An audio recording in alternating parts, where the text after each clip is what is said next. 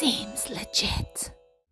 Hey Legitimates, welcome back to my channel. Today I am using some of the pre-order inklings in the Kraken fabric to make this absolutely adorable pencil case for a ring binder. We are making the pattern up as we go throughout this video, so you will see all measurements. You don't need to pay for a pattern and you get this magnificent little pencil case. So let's get started. So I have my hardware, which is a zip and 2 grommets. You don't have to do grommets, you can put little loops in instead if you want to, but I like the grommet thing, it's my jam. We have, what are they called? Zipper tabs. So mine are 2 inches by 1 1/4. And I'm pretty much just making this up as I go, by the way. And then we have, I'm gonna line it. So we've got the outside, which is this fabulous, fabulous print here. And then I'm just doing waterproof canvas for the lining because I'm lazy and it's easy and I don't have to interface it. So on the back of this, I do have a normal interfacing. So I use a Vilene 1050F, which I call my Hefty, which is a non-woven thicker interfacing. And you'll need some zipper tape. Now this one is 12 inches by 7 inches. And this one is 12 inches by 8 inches. So 1 inch bigger, same height. Important. And then the linings are the same as well. So let's get started. First thing we're going to do is work out how much zipper tape we need. I'm going to go from about here to about here, and then I'm going to tell you what that is because we're making this up as we go. So it is 10 inches. We're going to do 10 inches of zipper tape. Sometimes it's just fun to make fun things, and everybody needs a pencil case. Kids, adults, whoever has got a binder. So this is a binder one. I've bought a binder. We're going to do other things with the binder too. I have plans. But for now, 10 inches of zipper tape. We are now going to put the zipper on. We're going to do that now because we don't want to forget. I have forgotten in the past. It's not ideal. So, one side, other side. I just crack my zip a little bit. And then we're going to fold it around my finger and pull. Zipper is on. So we're going to take one of these right sides up and then zipper right sides up, and then we're going to take one of the tabs. Now I didn't interface these, but you can if you want to. We're not going to see a whole lot of it, so I didn't really care. And I'm going to do 2.5 on my stitch length, and we're going to do a 1/4 inch seam allowance. So I'm going to stitch and back stitch, and then because I'm feeling fancy, we're going to do chain stitching. So I'm going to put lining right sides up, zipper right sides up, exterior right sides down to make a zipper sandwich. It's essentially what it is, a zipper sandwich. Like this. Stitch, back stitch, stitch over, back stitch. Now to make it pretty, you don't have to do this next bit, but I'm going to. I'm going to pull both edges back and then top stitch over the whole thing, and then I'm going to grab this one. We're just going to keep chain stitching. Alright, top stitch over. This will just hold it there, it'll make it nicer, but you don't have to top stitch, but I do recommend it. So now we've got this, and this should now be longer slightly than our piece. You always want it slightly longer. It's better to have it too long than too short. So I'm going to grab my print and I'm going to lay it the way I want it to be. So this side is where my grommets will be to attach to the binder. So then this, we're going to flip it over this way and put it down here. Now I'm just going to have the same amount of excess hanging off the end. I mean, you can cut them so they're perfectly matched, but honestly this way is easier for me, and so that's what I'm doing. You can do whatever you like. So I'm making sure the zipper's facing down. And I want to make sure that the zipper's going to shut at the top. So that's the other thing I've done. The zipper's going to finish up here. Things to think about.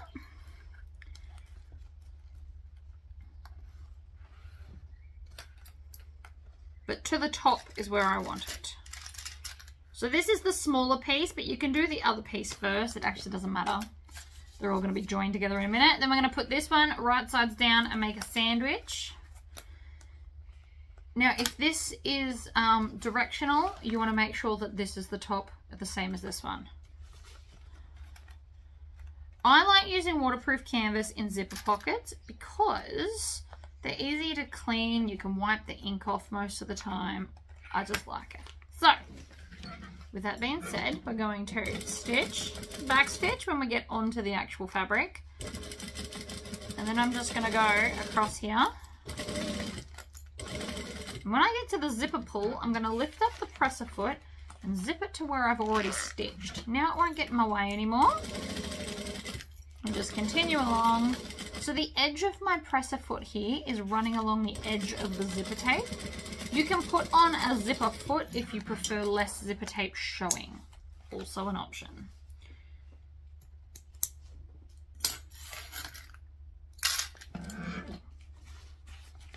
Okay, so now I've got this. I am going to fold this back and we are just going to top stitch the outside. I don't want to do the inside because I don't want to wreck anything. Okay, so I'm going to stitch, back stitch. I'm not doing a longer stitch length for this. It is just a pencil case. And it will look fine with just a normal stitch length. If you wanted to, you could do a longer one, but you would want to do the longer one on the zipper tab so that everything's matching. Just a thought for you. I like matching. I just assume everybody likes matching like I do. Okay, so that's one side done. Now I'm going to take some scissors and I'm going to cut off the excess of my zipper tabs because we don't need it there anymore. So now I can take this, and again, I want it all facing the right way. So we're going to put this together. Do it at each end where it all lines up. And everything else in the middle should just join. Like that. And I'm going to grab one of these and we're going to join it on. So again, if this is directional, you need to do it directional.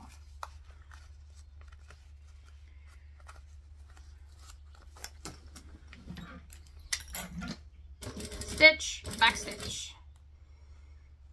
And off we go. I'm actually gonna zip this down a little bit because it's a little bit too high to where I'm starting. Move it down like that. Needle down, lift up the presser foot.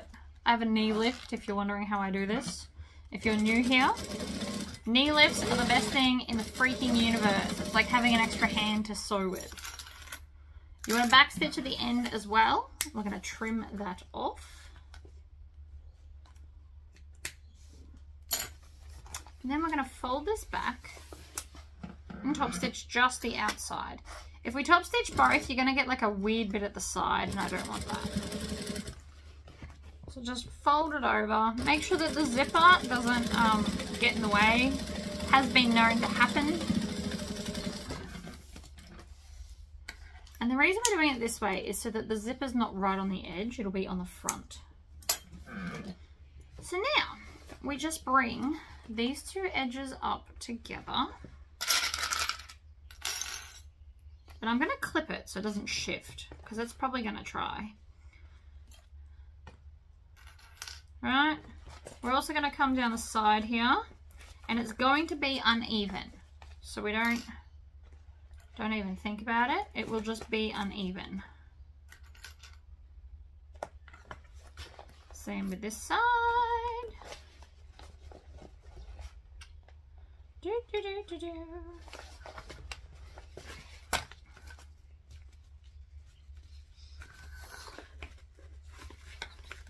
I'm just going to stitch. Do I want to stitch all the way around? I don't think that's going to work.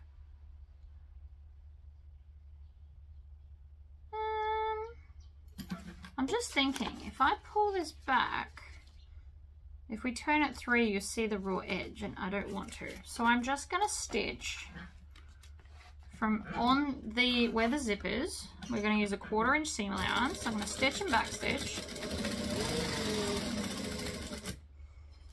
Turn.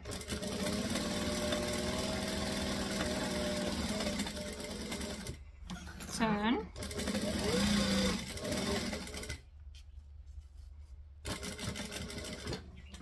stop there. And I'm going to open it, and I'm just going to make sure I do the other side right, because I'm literally making this up as I go. I have no plans. I know what I'm trying to achieve, and sometimes you just have to do it to achieve it. So the idea is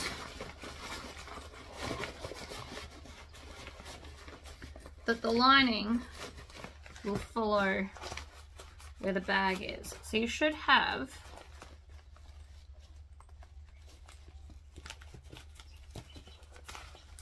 like that. So what I'm going to do now is I'm going to turn it back through. It's all working out fine. I was just double checking.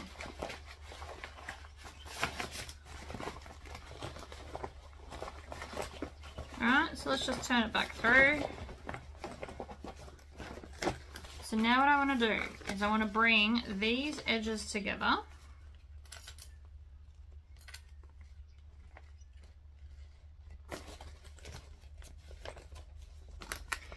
And stitch to here.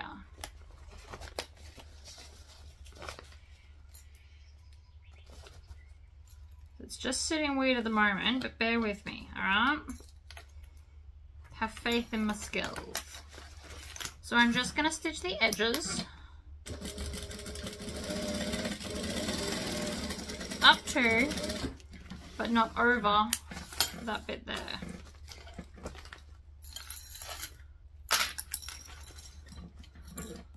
Stitch, back stitch, and I'm not closing the bottom so that I can turn it through there because it won't matter in a minute. Okay, so that's that one and that one stitched. I do just need to stitch this little tiny bit here closed, so I'm going to go over, stitch. That's where I ended earlier. So you want to make sure that from this side you stitch all the way over to the edge of the fold, and then we just don't worry about that bit. Now if my calculations are correct, we should be able to just turn this through and the lining will go where it's told.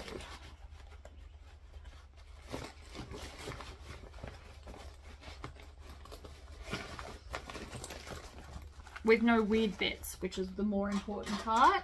The only potential place we might have a weird bit is here. But so far so good.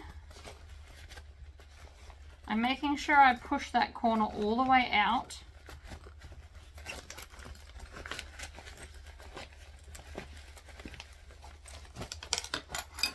And then push the lining down. And we're just leaving the whole bottom open. So when we zip it up, the zipper should be on the edge like this, because we did that extra inch. So see how I've got a little bit at the top? So I'm going to iron this flat to make sure I pull out this corner with my trusty sew all, because I want it to sit nicely. And then I'm just going to iron it all flat, and then we'll come back and just finish off. Alright, so we're all ironed and beautiful. What I do want to do is just cut off a little bit of this excess. Because we're not stitching it, we can just cut off like a little bit. And by a little bit, I mean like half an inch.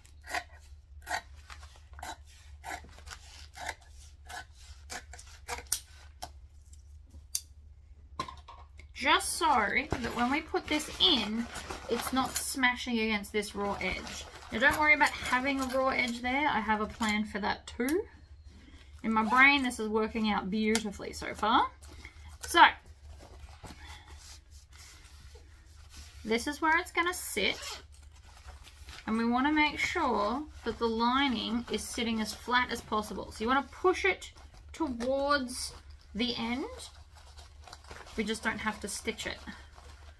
Because what we're going to do is grab a ruler and a pen, and I'm going to measure a 1-inch line.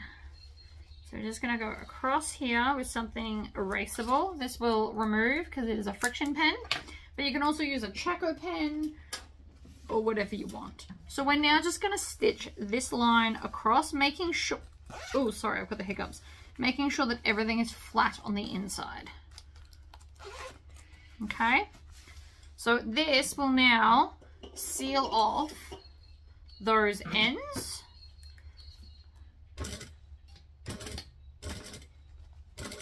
And over we go.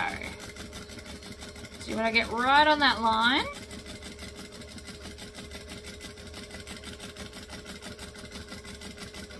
And so now from the inside, it's all sealed up. Alright, so if we open this, and I've got the zipper right on the edge, but it's just on the top.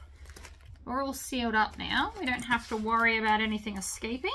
And so now we just need to place our rings. Now I went and bought this for $1.75 at Kmart so that I can line it up exactly where I want it. So you want it in the middle of everywhere like this. You could make it a little bit bigger if you wanted to, but it doesn't need to be the full width. And I didn't want it too wide either. The point is that you'll, like, everything else will sit underneath and this will be on top. So with my erasable pen, I'm literally just going to line it up in the center here. And this is how I'm going to work out the markings. So here and here.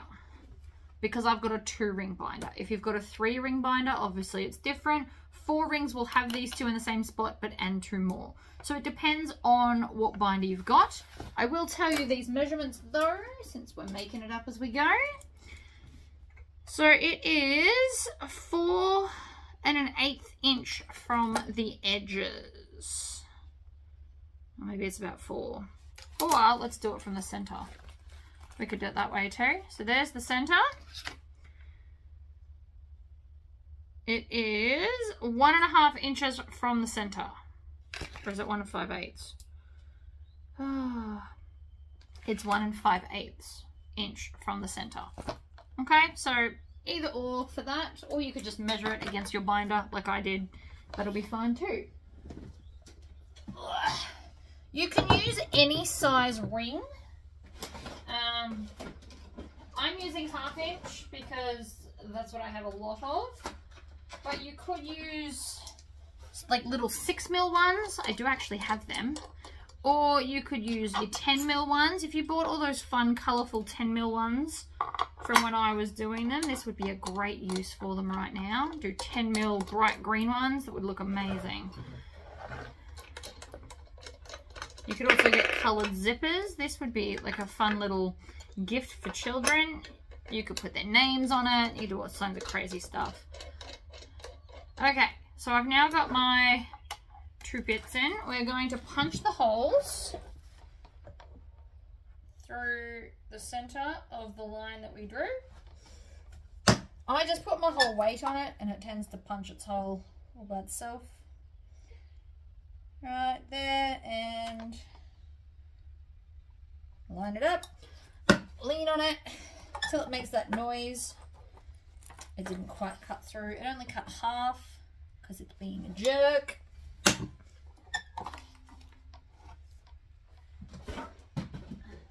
It definitely cuts holes better through vinyl than fabric, but it did get through all the layers. So that's good. And then I'm just going to put my ring on the outside. We're going to put our gasket part on the bottom. Now it's got like a ripple in it. You want it to be a mountain, not a cave. That is the best way to describe it.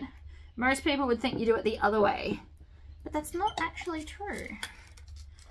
Because if it's up like that, the whole point is that it's going to hold the fabric so that it won't come out. And, you know, if you do them the other way, the fabric comes out from under the gasket on the back. So it's got to be a mountain. And then that's it. Quick, simple, and freaking amazing. In she goes. Perfect. The zipper's on the top so that you can see it. If you wanted to, you could top stitch around all the edges. I think that turned out fantastic. And it's just on top instead of on the edge. I think that just makes it a little bit easier. But again, you don't have to do it that way. But this is my fabulous version. There you go, guys. All right, I'll see you next time. Bye-bye.